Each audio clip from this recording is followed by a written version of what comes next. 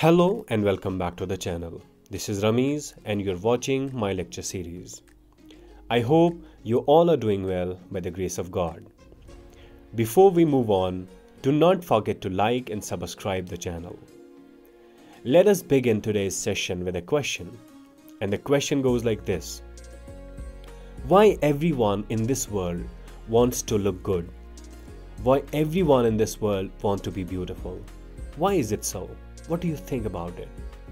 Don't you think this is something natural? Something innate? Something inborn? Something which we do not have control on, right? But it is there. We don't know the reason. We like that person who praises us, okay? Who shows the positive attitude towards us. We like him or her, okay? Be it a man or a woman. This happens with everyone in this world. ऐसा क्यों होता है? हम क्यों उस बंदे को पसंद करते हैं जो हमारी तारीफ करेगा? हमें क्यों अपनी तारीफ अच्छी लगती है? हम क्यों खूबसूरत दिखना पसंद करते हैं? Why is this so? First thing. Second thing, when you look at the person who is wearing the shabby clothes, okay, जिसका फेस उतना साफ नहीं है, जिसका चेहरा गंदा है, जिसके कपड़े बहुत गंदे हैं, why do you create bad image of that person? आप क्यों उसके बारे में गलत सोचते हो? Why are you judging him on the basis of the appearance? Why is it so? Why do you do so? So in this session, we are going to learn the great rule of life. That is, do not judge any person on the basis of appearance. Okay? So appearances may be deceptive. आपको शक्ल से धोखा भी लग सकता है ना? तो आप क्यों इमेज बनाओगे पहले ही? Just by looking at the person कि ये अच्छा है बुरा है, क्यों? तो ये एक ऐसा काम है जो कि illogical है और जो कि wrong decision है, wrong judgment है. Okay, it will mislead us about any person. So we have to avoid this. We have to shun this manner. We will judge that person on the basis of the works of art, the creativity, the intelligence, not only on the basis of the good look, right? So in this today's session, we are going to talk about a very short poem written by Eunice de Souza, and the title is Meeting Poets. It is on your screen right now. So Meeting Poets is a poem which is written by Eunice de Souza. Before we move on to the explanation, let us talk about the poet. Eunice de Souza was born in 1940 and she died on 270. She was an Indian poet. She was writer, she was critic. And these poetries, these poems, Women in Dutch Painting, Ways of Belonging, Learn from the Almond Leaf, these are her poetry. Right? So, most probably she was from Pune, India. Now, talking about her poem, that is Meeting Poets. The meaning of the title is Shairun se milna. How do you meet poets? How do you know poets? Right? There are two ways of knowing the person. Knowing by face, knowing by intelligence. Right? So, which one is the objective one? Okay? जो आप judgment देते हो ना on the basis of face, on the basis of mere appearances, that is very wrong. Okay, and particularly that way of looking into the things mislead us. वो हमें भटका देती हैं. We do not come to the point, right? So before we explain the poem, let us read it out first time.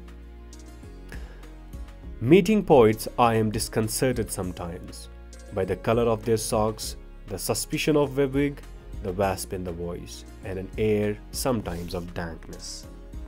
Best to meet in poems, cool speckled shells in which one hears a sad but distant sea.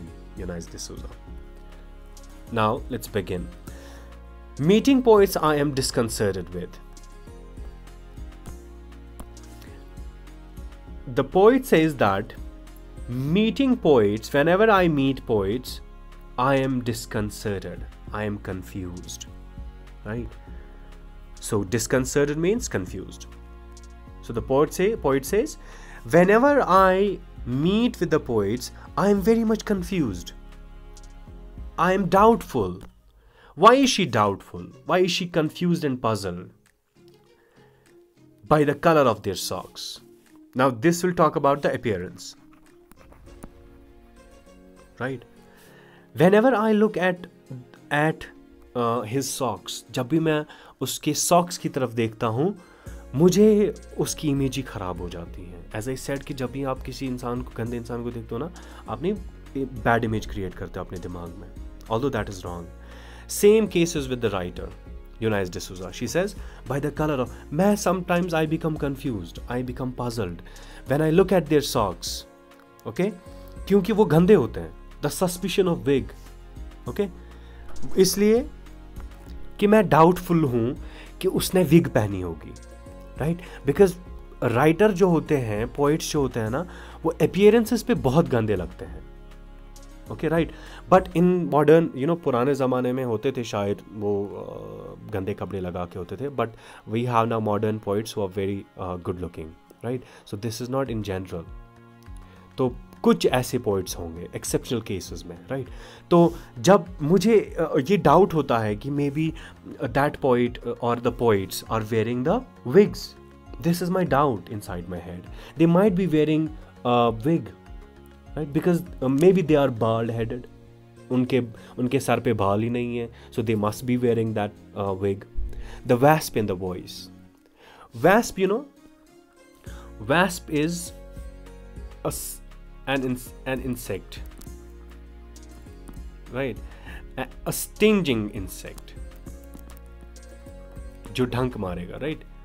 तो ऐसा insect, उसकी जब आवाज़ में सुनता हूँ, उसके word जब मैं सुनता हूँ, तो मुझे ऐसा लगता है कि उसकी आवाज़ में वैस्प है. Now this is not literal wasp कि उसकी आवाज़ में इंसेक्ट है. नो, उसकी आवाज़ में वो एयर नहीं है, वो अनप्लेजेंटनेस है, वो अच्छे तरीके से बात नहीं करेगा, वो उसको मैनर्स नहीं होंगे. हो सकता है. राइट? वो बड़ा तीखा होगा बातों में, बहुत तेज़ होगा. And N air sometimes of डैंकनेस. There manners और there appearances may be dank, may be unpleasant. Right? डैंकनेस here means unpleasant, जो आपको अच्छा नहीं लगता हो. ठीक है? और एयर यहाँ पे क्या मतलब है? मैनर्स. राइट? मैनर्स. तो हो सकता है उसके मैनर्स अच्छे नहीं हो, उसके कपड़े अच्छे नहीं हो, उसने विग लगाई हो, या बात करने का तरीका नहीं हो. राइट? सो ये सारी चीज़ें हो सकती हैं. This can be the cases. Right?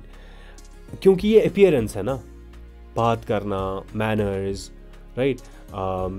ऐसे ही कंफ्यूज ये हो सकता है, क्योंकि almost the writers, they don't bother about their colour of where ups. Right? Colour of their socks, how beautiful they look. They don't worry about it. Okay? They don't have any concern to the beauty. Right? तो शक्ल से तो वो बड़े गंदे दिखते हैं, कपड़ों से गंदे दिखते हैं, बातों से बड़े गंदे लगते हैं. ओके? और उनके मैनर्स से वो बड़े गंदे लगते हैं, वो उतने अच्छे नहीं हैं. Then what happens? तो so this is the one way by judging poets. एक way of looking into the poets is when you जज अ poet on the basis of appearance. Okay, he is having no good color in socks, wearing a wig. Okay, no good manners, right? And having the unpleasant sort of guy is the writer. तो ये सारी चीज़ें हो सकती हैं because this is appearance. शक्ल, बातें, अक्ल की अभी ने बात आ रही है. ठीक है? तो ये सारी चीज़ें हैं जो कि हो सकता है पोइट में गंदा हो, पोइट में उतना नहीं हो जितना कि हम एक्सपेक्ट करते हैं पोइट से. Right? But C in the second stanza what Eunice de Souza says, best to meet in poems. If you want to judge a poet, do not go by their appearances. Don't look into their faces, क्योंकि वो गंदे ही होने वाले हैं, वो वैसे ही हैं. A best way is, whenever you judge any poet, best way is to meet them in poems. Look at their poems. Okay, read them, analyze their poems and see how great works of art they are. कितने अच्छी और कितने deep meaning है उनके poems में. शक्ल से गंदे लगते हैं बट पोएम्स में बहुत ही ज़्यादा इंटेलेक्चुअल, बहुत ही ज़्यादा विटी लगते हैं. Cool speculate shells. Cool speculate shells means ये जो पोइट्स होते हैं दे आर लाइक शेल्स जो कि समंदर में होते हैं ना, सी शेल्स. तो वो असल में पोइट जो है ये कंपेयर करता है पोइट्स को, राइटर्स को किसके साथ? शेल्स के साथ, जो जिन पर डॉट्स लगे हैं, जिन पर मार्क्स लगे हुए हैं, स्पेकल लगे हुए हैं, राइट. ऐसे शेल्स जिन पर स्पेकल लगे हुए हैं. Cool speckled shells in which one hairs. जिस सी शेल में आप सुनते हो, ये ऐसा शेल है. पोइट्स या राइटर्स ऐसे शेल्स होते हैं जिनमें आप सुनोगे अ सैड बट डिस्टेंट सी. एक दुख भरा लेकिन एक अजीब दुनिया आप उसमें देखोगे. ठीक है, सामने तो आपको वो बड़ा गंदा लगा था बट जब आप उसको सामने, जब आप उसकी पोम्स पढ़ेंगे और आप देखेंगे कि वो एक कूल स्पेक्युलेट शेल है, just like a shell, right. तो आप उस शेल में क्या देखेंगे? ऑल्दो दिस शेल, ये जो ऐसे होता है ना, वो शेल्स होते हैं ऐसे, तो ये समंदर से दूर है, लेकिन we can hear a deep meaning and the sounds from this shell, who is actually poet. शक्ल से बिल्कुल गंदा लेकिन मीनिंग, विट, इंटेलिजेंस में बहुत ज़्यादा आगे है, right. You can see a sad world, distant C in all the writers, right. तो ये बिल्कुल एक अजीब बात है कि आप उसको क्या देखते हो, आप उसकी शक्ल सूरत पे जाते हो, आप उनकी पोम्स पढ़ो, आप उनके वर्क्स ऑफ आर्ट पढ़ो, आप देखो कितने खूबसूरत और कितने इंटेलेक्चुअल वो पोइट्स होते हैं, राइट. तो वी लर्न हाउ टू जज द पोइट्स, हाउ टू जज the writers, right. So this was all about the poem. This is a very short poem, right? So talking about the devices in the poem, first one is enjambment. Enjambment मैंने आपको कहा है, enjambment ऐसी lines होती हैं जो आप, जैसे आप एक ही गो में एक ही बार वो कहते हो. You divide the sentences by, you separate the sentences by using commas, right? Least usage of full stops, right. तो उसे हम एंजाममेंट कहते हैं. तो ये पोएम ऐसे कही गई है जैसे एक ही बार जो है यूनाइस डिसूजा ने कही हो. So this is एंजाममेंट. एंजाममेंट, what does it से about the writer? It's enjambment says that this poem is full of emotions, right? As if someone is saying in hurry, जल्दी जल्दी बोल रहे हैं. Second one is alliteration. Alliteration होता है ऐसा consonant sound जो एक लाइन में बार बार आए, right. See here, and, right, an air, right. तो ऐसा साउंड यहाँ पे वॉवल्स का दिया गया है, यहाँ पे कॉन्सोनेंट्स का दिया गया है. तो ऐसे साउंड जो बार बार आपको लाइन में, कनेक्टेड लाइंस में जो बार बार साउंड आता है, उस बार बार उस साउंड को यूज़ करने का नाम एलिट्रेशन है. Now the third comparison, third device used in the poem is metaphor, right? It is the third one, metaphor. कहाँ पे है metaphor? Metaphor मतलब comparison, directly comparing the two things, two different things. The comparison is here, metaphor is here. Best to meet in poems. मैं आपको दिखाऊंगा अभी. Here, see here, cool specular shells. I told you, poet is comparing all the writers with cool specular shells. ऐसे हैं जैसे shells होते हैं. तो यहाँ पे कंपैरिजन किया गया है विदाउट यूजिंग लाइक और एज, राइट. तो आप देखो ये जो शेल है ना, ये डिफरेंट होता है समंदर से. But if you hair something inside the shell, you will here the sound of the C, just like the writers may be different from the other people, but you will hear the sad and different world in them, right?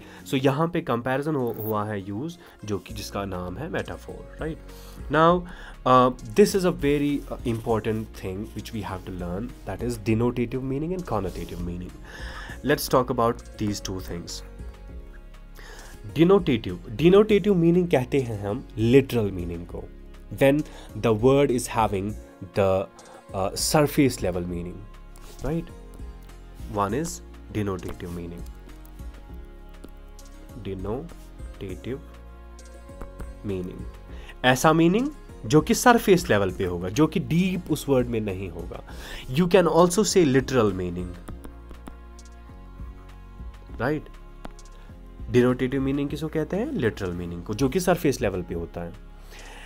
जैसे अभी इसने use किए words, there are many words use in the poem. Wasp, wasp is a stinging insect, right, it's an insect. लेकिन आप कैसे कह सकते हो वैस्प इन द वॉइस? क्या उसकी आवाज में सच में इंसेक्ट था? नहीं. तो one literal meaning of the word wasp is an insect, but there is other meaning of the wasp जो कि डीपर लेवल पे है. ऊपर लेवल पे, सरफेस लेवल पे एक मीनिंग है, लिटरल मीनिंग है, लेकिन when you go deep down in the word you will get the another word which is much more powerful than the literal word, literal meaning, right. So denotative meaning किसे कहते हैं? जहां पे आपके word का meaning surface level पे होगा. और कॉनोटेटिव मीनिंग किसे कहते हैं? कॉनोटेटिव मीनिंग कहते हैं हम जो कि डीप लेवल में मीनिंग होगा, कनोट करेगा. कॉनोटेटिव मीनिंग, कॉनोटेटिव मीनिंग आप कह सकते हो सिंबॉलिक मीनिंग, राइट. तो ये जो कॉनोटेटिव मीनिंग होता है ना, ये एक वर्ड के अंदर से होता है जिसको आपको सोचने के बाद वो मीनिंग निकलेगा. तो ये डीपर लेवल पे मीनिंग होता है, डिनोटेटिव मीनिंग सरफेस लेवल पे मीनिंग होता है. Now let's see the examples and you will get the clear concept of this. See, first one is color. Color क्या? Color का एक denotative meaning होता है appearance, ठीक है, लेकिन मतलब गंदा दिखना color के हिसाब से. लेकिन connotative meaning है इसका disorderliness, यानी जब इंसान डिसऑर्डर होता है, उसके पास वो सिस्टमेटाइजेशन नहीं होती है, उसके पास वो मैनर्स नहीं होते हैं. तो आप कलर का एक मीनिंग अपीयरेंस है, एक मीनिंग है डिसऑर्डर होना. Now see suspicion. Suspicion literal meaning है doubt, but connotative which is deep down in the word, okay, तो दैट इज हिंट. तो आपको हिंट मिलती हैं, आप पहले ही सोच के रखते हो कि इस the writer may be bald headed, so he must be wearing a wig, right. तो सस्पिशन के दो meaning, one is denotative meaning and the other is connotative meaning. Third one डैंकनेस. डैंकनेस क्या होता है? डैंकनेस होता है अनप्लेजेंटनेस. यहाँ पे डैम्पनेस, डैंक गंदा होना, ठीक, लेकिन एक मीनिंग है अनप्लेजेंटनेस. डैंकनेस होता है गंदा होना, लिटरल गंदा होना, लेकिन गंदा किस हिसाब से है? Unpleasant. May be he is not good in talking, he is not good in behaviour, तो अनप्लेजेंट है, आपको अच्छा फील नहीं हो रहा है. So this is about feeling, this is something about the appearance, ठीक है, ये आप देखते हो या फील करते हो. Now cool. कूल होता है कोल्ड, लेकिन it has the denotative meaning that is, sorry, connotative meaning that is काम, बिल्कुल काम, relaxed, tranquil. Now see speckle. Speckled होता है marked with dots, this is the literal meaning of the word, but stand. एक होता है जो धब्बे आपके कपड़े पे, आपके जिस्म पे हो, लेकिन एक धब्बे ऐसे होते हैं जो आपके माइंड पे हो, आपके सोल पे हो, आपके इंटेलेक्ट पे हो, आपके बिहेवियर और आपके मैनर्स पे हो, ठीक है. So this is the connotative, this is denotative. Distant. Distant होता है बहुत दूर, फार अवे, बट यहां पे एक और मीनिंग है विच इज अननोन और अनएक्सपेक्टेड. डिस्टेंट सी, यानी आप जब राइटर को मिलोगे ना उसकी पोम्स में, आप देखोगे कि अनएक्सपेक्टेड स्टोरीज मिलेंगी आपको, unknown stories मिलेगी. But if you go by the literal meaning, that is far away. And you know, in poetry we do not use the literal language, we use metaphorical language, which has so many meanings. And that is why you are able to translate, you are able to write or explain the 9 lines into 4 pages, into 5 pages. This is the quality of writing any poem, right? So let's there is another word, wasp. Wasp भी आया है इस pome में. Wasp, जैसे मैंने अभी आपको कहा, वैस्प एक इंसेक्ट है, लेकिन वैस्प जिस तरीके से इंसान के लिए इंसान को इज़ा देता है ना, इंसान को तकलीफ देता है, वैसे ही इंसान की कभी आवाज़ हो सकती, कभी उसका way of speaking way of speaking कभी जब गंद, अच्छा when you don't know how to speak, you speak ill of someone, right? हम कहते हैं कि wasp, he's like a wasp, क्योंकि इसकी बातों में हम अच्छा, इसकी बातों से अच्छा फील नहीं करते हैं. He's bitter in speech, ठीक है. He doesn't talk about the good things in people. He doesn't see good, right? तो हम कहते हैं wasp. Now wasp is an insect. This is the literal meaning, wasp. But when you see, when you go down into this word, it means wasp in the voice. When you say, it means bitterness in the voice. So one meaning is insect, one meaning is bitterness in the in articulating, in utterances, right? So now let's talk about the questions. Why is the poet confused when she meets poets? वो क्यों confuse हो जाती है जब वो poets को मिलती हैं? क्योंकि राइटर्स जो होते हैं, पोइट्स जो होते हैं, वो अपीयरेंस से बहुत ही गंदे दिखते हैं, लेकिन when you meet them in their poems, okay, you feel like how great the writer is. But लेकिन सामने देखते हो उसके कलर ऑफ सॉक्स, वेग, राइट, उसके बात करने का तरीका या अनप्लेजेंट होना, उसकी अपीयरेंस, मैनर्स, वो सारा बिल्कुल अजीब है, ऑड है. And you don't feel good, you feel confuse कि यार यही राइटर है, इसी को हम पोइट बोलते हैं, ये तो इतना गंदा लग रहा है, इसको तो बात करने का तरीका नहीं है. That's why poet was confuse. Okay, by this मुझे एक चीज़ याद आई. एक बार हम गए एक पोइट के पास. This is real thing which happen to me. हम गए एक पोइट को मिलने, तो he is a great poet of Kashmir. तो हमने उनसे बात करी, लेकिन स्टार्टिंग में वी हैवंट सीन हिम. तो हम स्टार्टिंग में मिले, तो सो he was in the shop. तो हमने उससे सलाम की, तो हमने कहा कि हमें उनसे मिलना था. तो यू नो फ़ेरन लगा के था, और वो बिल्कुल टिपिकल कश्मीरी. तो हमें बिल्कुल भी अपीयरेंस से ये नहीं पता चला कि ही इज़ द राइटर, यही बंदा है जिसको हमें मिलना था. So after talking to him for 1 or 2 minutes he said I am the person. लेकिन शक्ल से हमें बिल्कुल वो पोइट नहीं लगा. लेकिन जब उसने कहा कि मैं ही हूँ, तभी हमें पता चला कि वो राइटर है. शक्ल, इट इज़ नॉट नेसेसरी कि आप शक्ल के पीछे जाओगे एंड यू से ओ this poet is intelligent, this man is intelligent, this man is having less intelligence. No, it's not about that. ठीक है, तो it's all about how you think, that matters. Okay, come to question number 2. What according to the poet is the best way to know the poets? Can you say it? Yes. To know the poets, the best way is to approach their poems, approach their works of art, read their poems, analyze their poems. That is the only way to know the poets in the better way. Question number 3. What does the poet compare the poets with? किससे वो उनको compare करता है? Cool speckled shells से. Number 4.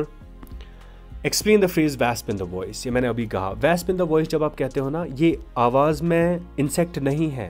It is the bitterness in the speech. It is how you talk. Okay, do you have manners or not? Do you speak harsh words?